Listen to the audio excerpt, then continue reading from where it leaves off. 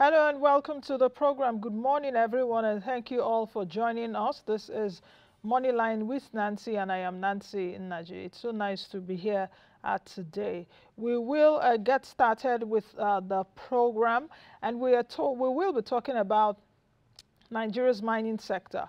Just a few days ago, the Minister of Solid Minerals, Dele Alake, did unveil a 7-point agenda. Why is Nigeria such a country that is richly blessed with so many mineral resources, natural resources, yet for the mining sector it contributes less than 1% to GDP? The minister has come forward to say that this is a sector that can contribute about 50% to Nigeria's economy. Is that too optimistic? What are the policies and the regulations that are needed in that sector? He also came out a few days ago to say that the federal government would establish a solid minerals corporation that will in turn work with multinationals abroad, as well as bringing investment into the country. Joining me now to look at this issue is Cyril. Azobu, who is the partner and mining leader at PricewaterhouseCoopers. He joins us virtually. Good morning, Mr. Azobu, and thanks for joining us. Thank you very much, Nancy. It's so great to be with you on this program. Thank you very much for joining us. Now, let's get started. And let me start by asking the question which I mentioned earlier. Why is Nigeria such a blessed country in mineral resources, yet we are not getting the benefits from these resources? There are many countries in Africa, such as Namibia, South Africa, even Ghana, that are blessed with mineral resources and are harnessing, more than Nigeria is doing. Why are we having that contradiction? Well, I don't know whether minerals would be, much of a blessing to us because of the way we've actually handled them over the years. Yes, in the 70s, 60s and 70s, up to the early 80s, Nigeria was really big on mining. It was about 4 to 5% thereabout contribution to our GDP. And we're major exporters of tin across the globe. And we did have a very good focus on mining. And then oil and gas came, and then we neglected the sector. And I think it's been an issue of neglect over the years because there hasn't been much attention to it. We actually have ourselves where we are today. And so the industry is actually richly endowed, like you said, but it also depends on how serious the government is to ensure that enough attention is given to the sector such that we can actually extract the value that is actually embedded in our mining space. Mr. Azobu, do you now think that we're getting that much desired attention right now with the appointment of Dele Alake as the Minister of Solid Minerals Resources? I think it's a journey. I personally have followed the industry over the last 12 years, thereabout. And what I have seen is a slight growth over the years. And I think since the coming of the Muhammadu Buhari administration in 2015, there was renewed hope, that there would be, development in the sector. And we've seen, gradual improvement over the years in terms of policy, engaging with the industry players. And we actually did put out a thought leadership material just to show progress that has been made, but it's still far. What I've seen from the agenda that the current minister, the Honorable Minister Dele Alake, has put up is quite inspiring, though. And I think it just seeks to build on some of the successes that have been made by the previous administration. We are not there, having said that, and it's still a long way to go. In 2016, there was a roadmap that was, developed, and that was to build on a prior roadmap, which was, launched in 2012. That roadmap in 2012 actually looked at a contribution of 5% to GDP from the mining sector, but that was kind of ambitious because given the 2016 roadmap, there was a moderation of that expectation to 3%, and that is expected by 2025. As of today, we see that the current contribution to GDP is just barely 0.1, 0.2%. and it's still a far cry from the expectation. So I think that it would take a lot, in spite of the efforts that have happened over the last, 8 years. It will still take a lot to move the needle and bring Nigeria to where it should be in the league of miners communities across the globe. Now, let's talk about Dele Alake's 7-point agenda, which he unveiled just a few days ago. You said, from your own words, that is quite inspiring. What precisely within that 7-point agenda is inspiring, and what do you see perhaps as ambitious in that agenda? We have that 7-point agenda, so I would implore my team to put it on air. Of course, it contains about 30 days grace to illegal miners to join miners cooperative, as you can see there, to set up Nigeria Solid Minerals Corporation, joint ventures with mining multinationals, big data on specific 7 priority minerals and their deposits, mine surveillance task force and the mine police, comprehensive review of mining licenses, that's of all the mining licenses in the country, then establishment of 6 mineral processing centers. Okay, so Mr. Azobu, which of these items are most inspiring for you? I think, first of all, the commitment, and the coming out to even address the nation and come up with an agenda, for me, is inspiring. And that speaks to that commitment. Reading that, agenda and the speech, gives a lot of positive vibes in terms of the commitment of this administration to mining generally.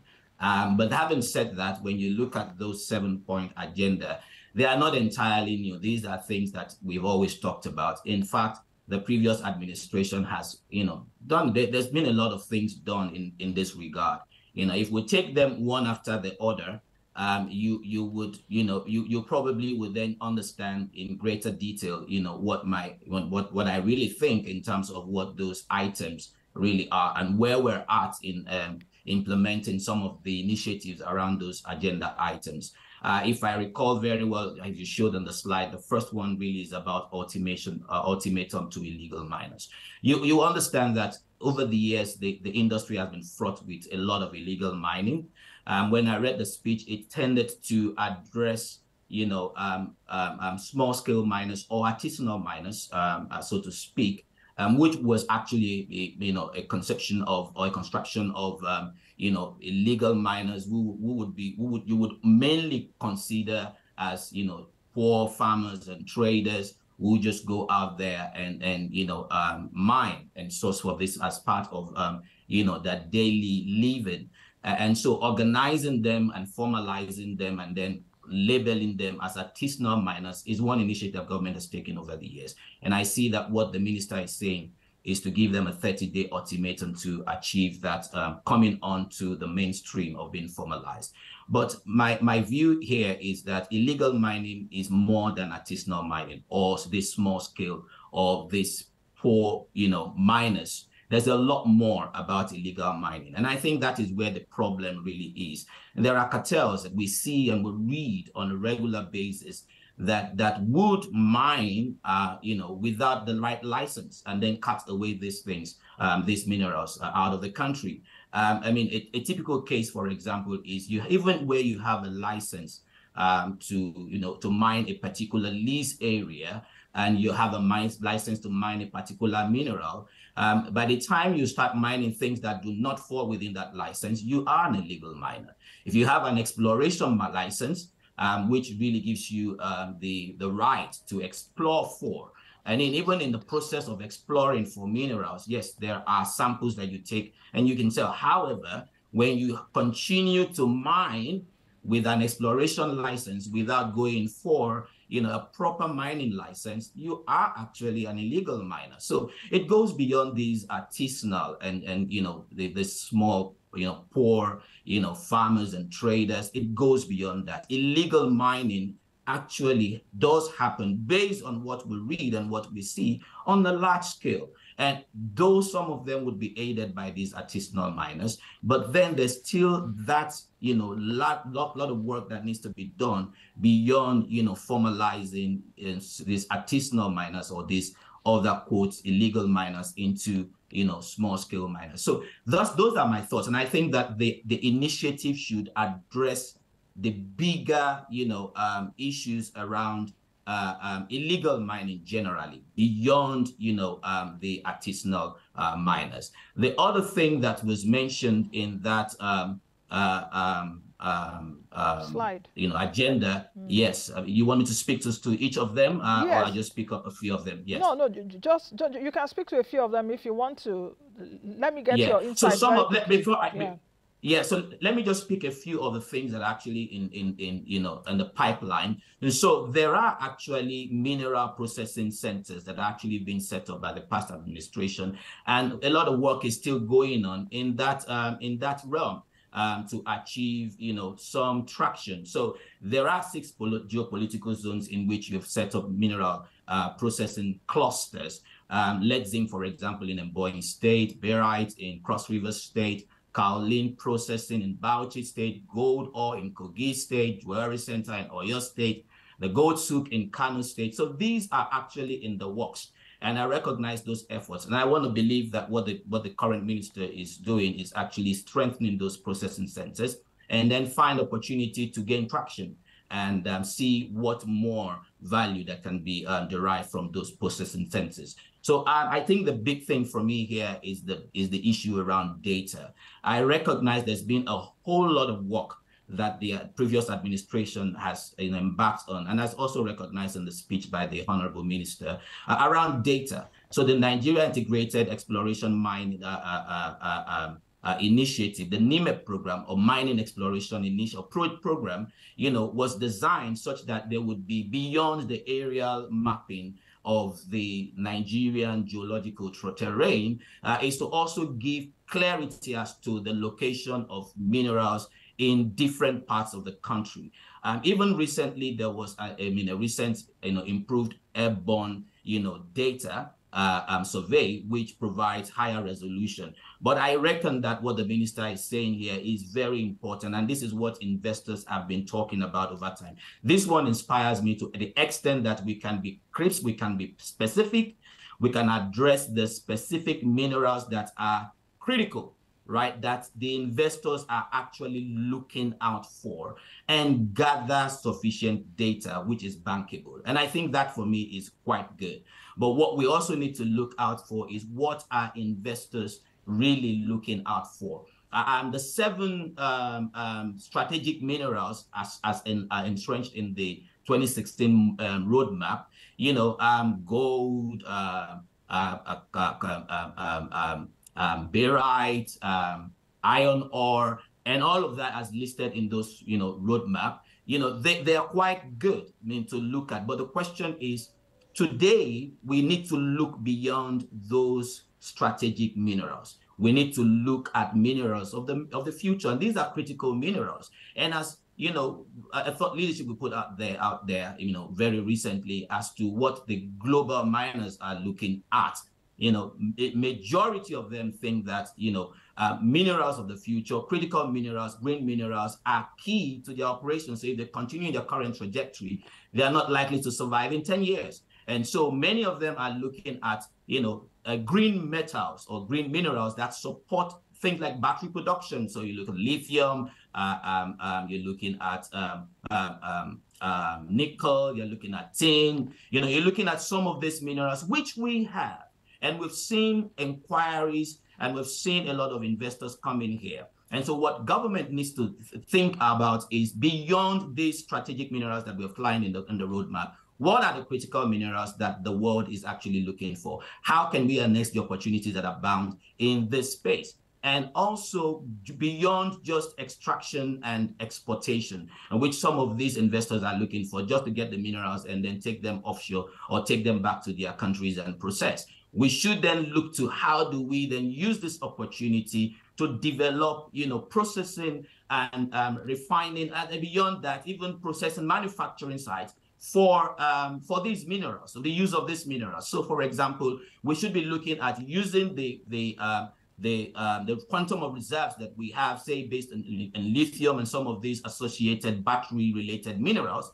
We can then ask companies, investors to come in and then create battery factories. And then we get more of the benefit than just looking at the upstream side of things, of extraction and perhaps exportation. So value addition is key, beyond even the mineral processing centers. For the critical minerals, it's important that we promote value addition. And I think that matter on big data, on specific, those specific minerals is quite important. A lot of work, like I said, has been done on data gathering, but then looking beyond the locations where they are and giving more bankable of, data for investment purposes, becomes very real when you consider the kind of minerals they are looking out for. In terms of the mines, police, and task force, to tackle illegal mining, I think that is good, but there is one big thing that needs to be addressed in the sector. And that for me is security. No investor or no foreign direct investment will come to a nation where the prospective investors do not feel safe, and particularly where they think the operations will not be safe. And so issues around security, particularly around mining sites, need to be addressed. And so if we do not tackle that headlong, along with tackling illegal mining, of course, some of those security issues would be around some of this illegal mining and all of that. But I think we need to take the two at the same time. While we're tackling illegal mining, we're also tackling issues around security to provide that comfort and confidence for prospective investors that coming into the Nigerian space is safe for them to come and bring in their investment. So just a few that I needed to talk about. But before I conclude on that, I think there's that, thought around, providing or creating a Nigerian solid minerals corporation. Yes, I think that's good, but I also am aware that there is an existing Nigerian Mining Corporation set up then by the 1972 Act, and also in the current Mining Act of 1990. And then we know that there is a Nigerian Mining Corporation that had been set up. So my question here really is, what happens to the already existing Nigerian Mining Corporation? Is it going to be a new one? I know that BP at some point, looked to privatize this. And part of the things I picked up from the honorable minister's speech was that we don't want to make the same mistake that we find in the petroleum, industry over the years. And I'm wondering to myself, so yes, it is good to have a vehicle upon which, there can be partnerships and joint ventures with multinationals. But then again, the question we want to ask ourselves is, why did we have a problem, or why do we think we had a problem with the oil and gas sector? Why are the joint ventures, the JVs with the the IOCs, why are they not succeeding? Why are the IOCs divesting? And why is it that government had not been able to meet its own funding requirements for some of these JVs? So we're thinking about issues around restiveness in that oil region. We're thinking about issues around security. We're thinking about issues around funding from the government. So if you're going to form a corporation for solid minerals, how do we address? I know there is something around funding. There's a fund that is being set up, and that fund is to promote, investment from the... Is it the Solid Minerals Development Fund? Is that what you're talking about? That one? No, there is an existing Solid Minerals Development Fund. But yes. Part of the JVs, right, okay, that is being talked about is to have a fund. And really, I that's one of the things that gets me excited, and I just wish we could find a very articulated way of addressing that. And that is the fact that the mining value chain, particularly at the early stage, is risky, right? And banks would not fund exploration. No bank would fund exploration because the risk is high. And that is the problem that we're having in the sector. So where will funding for exploration come, if I may come in here? Where should funding for exploration come? And what should also be the input of states, as it were? Because there is that issue about exclusive and concurrent lists, as it were. You see what we have even in the oil sector. But here in the country, of course, we've seen in the past Even some people are still dissatisfied about what's happening in Zamfara. Okay, the gold in Zamfara, found illegally mined in Zamfara, is for Zamfara. It's not for whole Nigeria, but oil in the Niger Delta is for everyone. So how do we sort out that dichotomy of exclusive slash concurrent? What should also be the participation of states in this, as well as that other question around where can we get the funds for exploration? As ambitious as and inspiring as minister's 7-point agenda is, where is it going to get the money for exploration? Interesting question. Now, there's a lot of questions here, Yeah. and let me take them one after the other, the exclusive, the concurrent, and I think over the years, I am seeing a bit of understanding between the states and the federal government as to ownership and how the states can participate. We've seen some states have set up, their own corporations or their own, investment companies by which they have partnership with private players to buy or invest in certain minerals. And, that for me is participatory and makes a lot of sense. So states can actually collaborate. States can actually go into partnership or alliances with private companies, setting up their own companies, mining companies. And then with that, use as vehicle to partner with other to partner with private investors. So that is working. I've seen quite a lot of good initiatives coming out of the likes of Kaduna State and some of the states here in the north and in other places within the nation. So we've seen good traction. So states can participate. And I think the other area about, issues that I see, the tensions that happens between states and federal government is around, it is around revenue. So I think, first of all, states should be more concerned about bringing investment into their states. And so make your state more attractive. And so things around collaboration in ensuring security, a safe, environment within the place so that investors will come and invest. So if investors invest in a particular state, the setup, they have employee, all of the employee taxes would go to the state. So states can actually have opportunity to get. Of course, there are other taxes, although that becomes an issue because, again, multiplicity of taxes becomes a problem for investors in the mining space, even generally across the economy, at various aspects of the economy. And so states can actually promote, good practices. But the other part of it is the issue around derivation. And I think one area around data, I did hear about big data, which is good from a geological perspective, but I think it's important to also ensure that production data output is clear. I don't think we've captured enough. I don't think that all that is produced in the Nigerian mining industry or mining space is actually captured. If you look at the NBS statistics, I don't think it captures everything, but we still hear things about, again, part of the illegal mining and all of that. So the issue is around data capture and the point at which data is captured. So when you look at the derivation and what then goes to the state, a lot of the times it's misinterpreted because, again, what goes to the state should be based on what is mined from the state. The question is, what data are we then using to arrive at that derivation? And so some states would say that you have captured production data at the company level, but that company level capture does not reflect the state from which it is captured. And so the capture of data and ensuring that data reflects a very great degree of accuracy at the state level is important. So the collaboration that needs to exist between states and the states and the federal government is key across a number of areas, across a number of initiatives, including monitoring, including ensuring there is safe environment for miners, and also in terms of the levies and taxes that the miners are exposed to. Yes, right. The Mining Act requires that even when you get your license, before you even get your license, you need to have the permission of the communities. Host community engagement is important, and you need also to make sure that you address their issues and needs.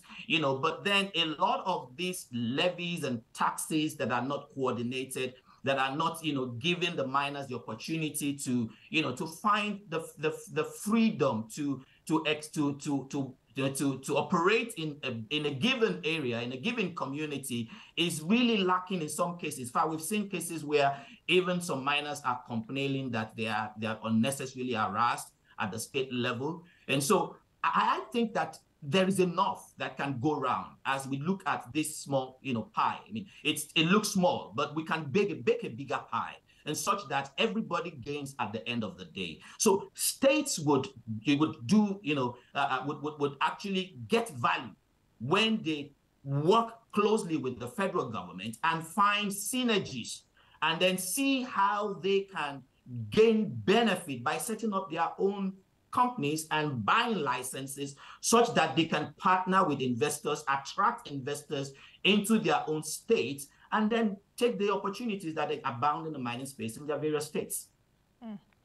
Okay, you talked earlier about minerals for the future. Minerals for the future that include like lithium, manganese, cobalt, and platinum group metals. Is Nigeria really blessed in large quantities in these minerals compared to the strategic minerals which we hitherto invested in? Minerals such as gold, lead, zinc, iron ore, bitumen, limestone, which the minister also mentioned a few days ago. So I don't know, for me, I don't know if I missed it, but I did not hear him talking about green minerals, as it were, because to meet global demand, there was a report I read some time ago, Global Mining Outlook or something. I can't remember where I stumbled on that report. And in that report, it was mentioned that about 400 new mines are needed to meet global demand, talking about green minerals. So from this strategy which the minister is putting together, I'm not getting a hang of that. And if indeed we are blessed with green minerals, then number two is bitumen. I would like you to explain, as an expert in this sector, can bitumen be categorized under this ministry? And I know we'll come to the steel developments. We'll come to steel developments later. I see you are smiling. It's like, you know where I'm going to.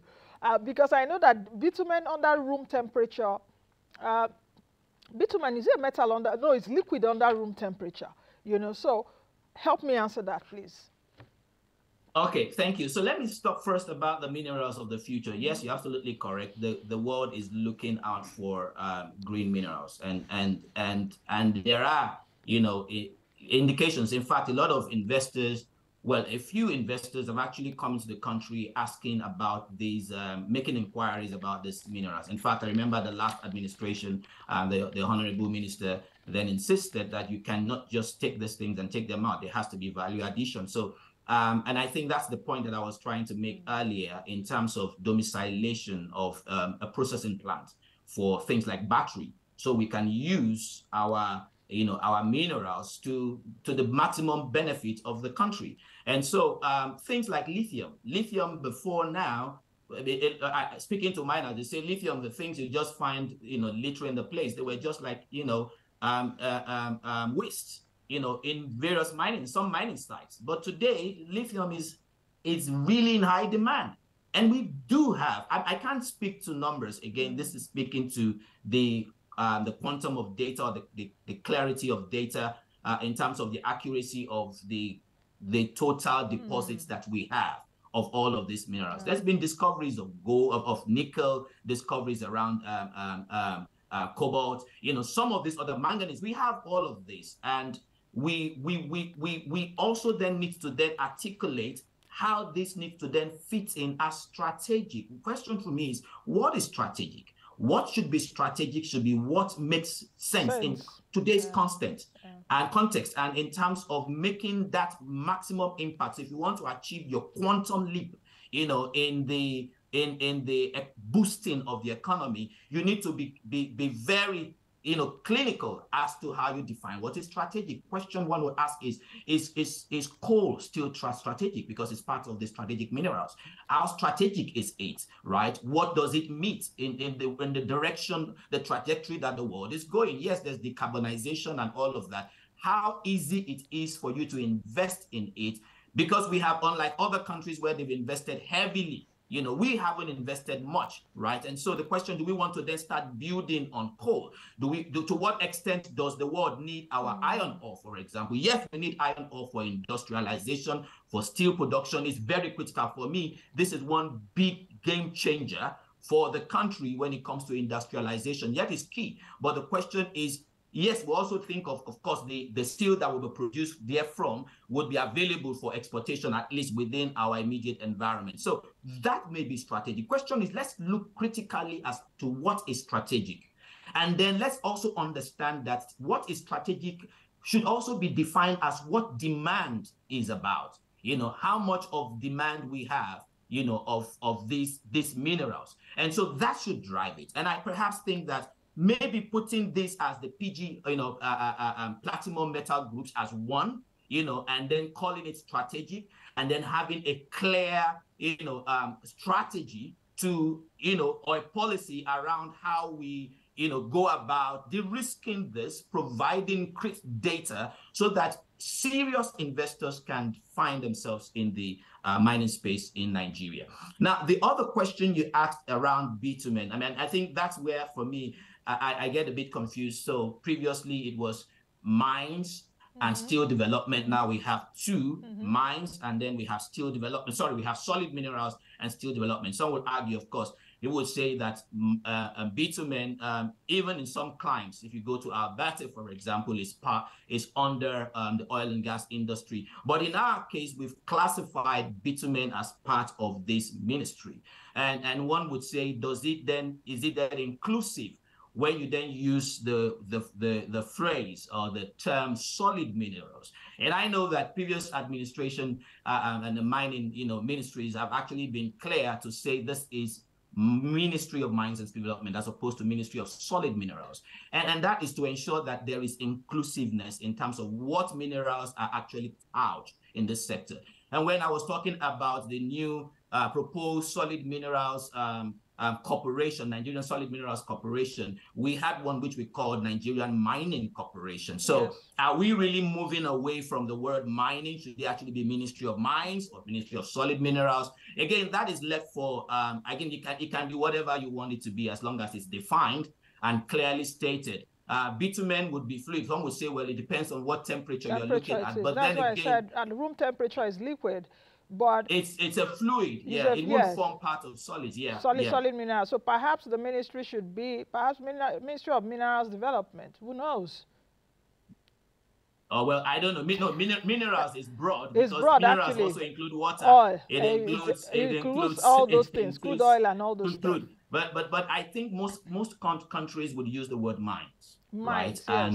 Yes. And we would call mining. They will refer to, quote, what we call solid minerals. But then again, these are nomenclature as long as it is clear where what is put, right? And how we go about setting up policies and regulations as to how we exploit these minerals within our sector. What is critical is that we make the maximum use of our resources to better the lot of the economy or the lot of the people. Now let's talk a little bit about the Steel Development Ministry.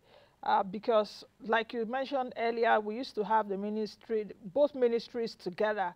Now the president has divided into two. What do you think should be the agenda for this new Minister of Steel Development? Because when he was appointed, what people were actually thinking, okay, Ajokuta Steel. Are there other things that could be on the agenda of this minister? And was there really a need to even separate it? Is it big enough? So I'm wondering though too. It was the same question I asked myself. So the two things, right? And I like to see things in positive light.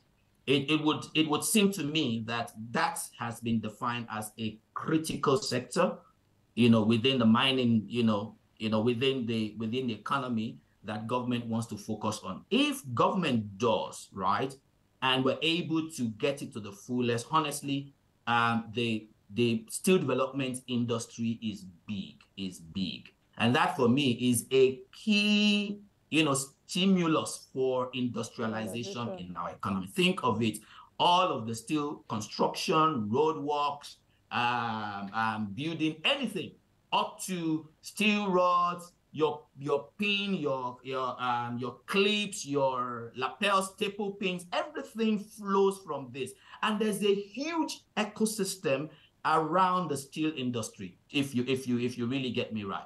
And for me, what really would drive this, right, is to have that kind of the big giant there at Jalkuta, which has actually been an unfortunate situation over the years. Once you have it done, we've got a whole lot of steel mill or rolling plants across the country. Most of them are using either imported billets or they are using scrap metals. And unfortunately, that is a big issue, right? You walk in Lagos here, you walk along the roads, the manholes for drainages are gone. Some of even the rail that is being that we've been constructing rail, you see people are stealing some of the screws and nuts. They very soon even the rails will go. Some of the bridges, the handrails are gone.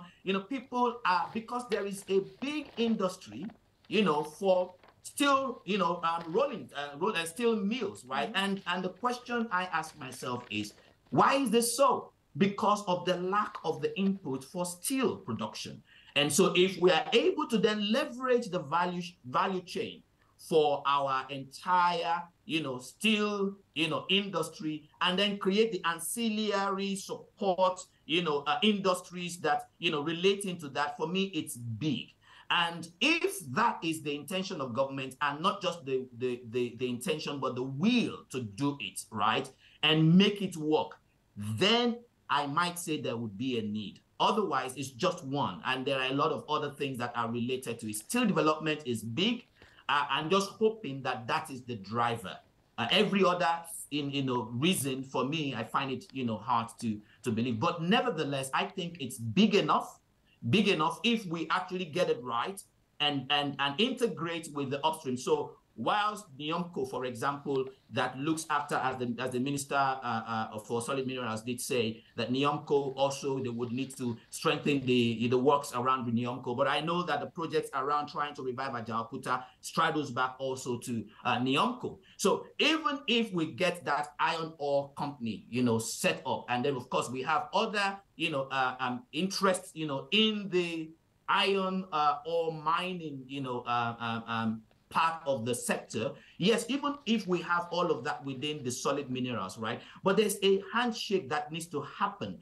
The offtake requirement for steel is huge as well. We've got other companies that actually invested in iron ore. They are also seeking for their offtake. Initial plan was to export. Now they are saying that you have to domicile, you have to process. But all of that can feed into our steel industry. And think of it, how big and mighty a country would be if we are able to get our steel industry or the steel sector working fine. Okay, one last question before you go. What will it take to attract giants like BHP Billiton, Anglo American, Rio Tintos, those kind of companies into Nigeria in your journey in this work? Have you had companies like this even thinking to come to Nigeria? The truth is that the answer is no. Okay. And I think the way to go about it is to actually encourage junior miners, right? Those junior miners will not be the big ones, but they are the ones that can take risks. These are the ones that can actually invest in exploration and bring in their money without government even coming into play. In fact, what I think government should be doing is think more around junior miners, because we can't fund it enough. We can't, even if we provide funding, it can't even meet the needs of that, of that exploration part of the value chain. So you have junior miners who would come. And the good thing is that once you take a project to feasibility and it's clear and you've started production. So for example, the Segilola gold, for example, could attract bigger companies, right? Because it's shown and proved to be working. Right. If you have other, other mineral processing that actually made some progress, it could attract the bigger one. So start with junior miners, and then you probably then have an opportunity. Once you get the investment climate right, you have an opportunity for the big ones to look inwards. I know I have said last question, but I can't let you go without answering this question. If you understood what the minister meant by this sector contributing 50% to GDP, I struggled with the understanding of that statement when I know that this sector contributes less than 1%. How will the minister do it? 50%, what do you understand by it, actually? Honestly, I think your guess is as good as mine. I don't understand. I wish I was there maybe to ask him. But the truth, to be fair to him, is I read the full speech. It's not there. Maybe it was a mention and then journalists kind of painted it that way, because for me, it's certainly not feasible. Even when you look at the contribution by by other sectors, even agri, they can't do 50. They are not doing 50%. I mean, they are doing very little. If you look at agriculture, as of 2022 was at 27%. Even oil, oil is doing very less. Oil and gas is just 6%, right? It's not up to 10. And then trade is 15%. So I wonder where that would come from. The likes of Ghana, I know he quoted Namibia to be 50%, and he quoted some of those other, because that's perhaps what all they have. Nigeria is a diversified economy, and that is where you need to then think about each of these aspects of the economy making their own contribution. So 50%, I guess, must have been, I don't think it's realistic. It's certainly not realistic. Thank you very much, Mr. Azobu, for joining me today. Let's talk again soon. Perhaps when the minister gives us some more perspectives on his agenda, we'll come back and take a look at it again. Thank you very much for your insights this morning. Thank you very much, Nancy. Appreciate the time. All right. I've been speaking with Cyril Azobu, who is the partner mining leader at PricewaterhouseCoopers. All right, let's quickly